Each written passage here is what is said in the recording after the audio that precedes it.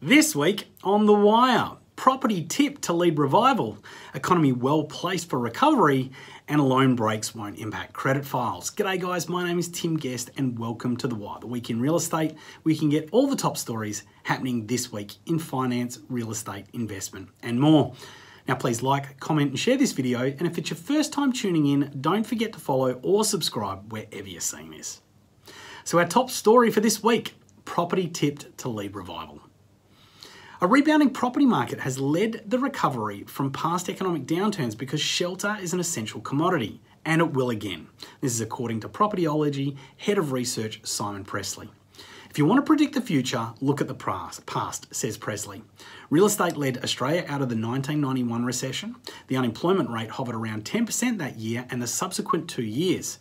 Over the 3 years ending in 1993, all capital cities produced property price growth, and that was ranging from 2% in Melbourne to 27% in Perth. Now, regional property markets were just as strong, if not stronger, including Townsville at 37%, Toowoomba at 33%, and Wagga Wagga 22%.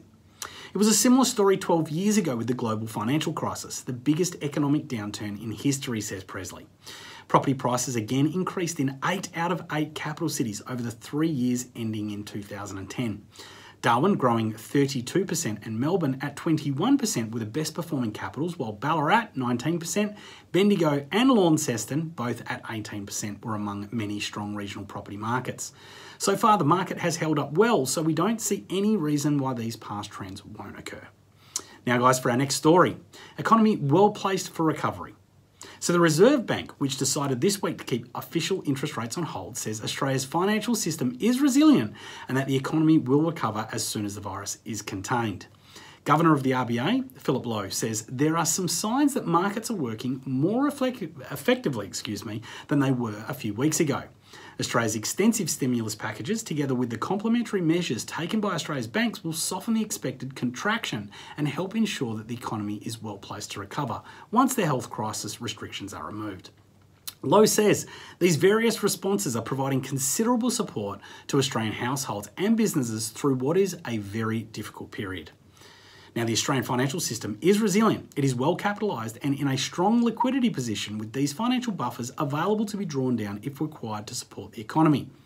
So Australian banks and authorised deposit-taking institutions have been given access to at least $90 billion in funding to help Australians, he says. And now, for our final story of the week, loan breaks won't impact credit files. So home loan customers will not have their credit file marked with an adverse rating if they lose their jobs and have to ask their bank for repayment deferrals because of the economic crisis. The Australian Banking Association has announced that bank customers applying for payment deferrals will not have a missed payment or a hardship flag appear on their credit file. This approach to credit reporting means that banks will not notify credit reporting bureaus of a customer's missed repayments during the deferral period. This will give consumers peace of mind when entering into loan deferrals with their banks, as their credit rating will not be negatively impacted. Now, Fiona Guthrie, CEO of Financial Counselling Australia, says financial counsellors are getting questions from clients about the impact of virus-related hardship on credit reporting scores. The ABA announcement puts the matter firmly to rest when it comes to interacting with the banks, and we welcome it strongly, she says. Well guys, they're the top stories this week. Now please remember to like, comment and share this video, and don't forget to follow or subscribe wherever you're seeing this. Also, don't forget to stay tuned later in the week for our Just Ask Tim video series.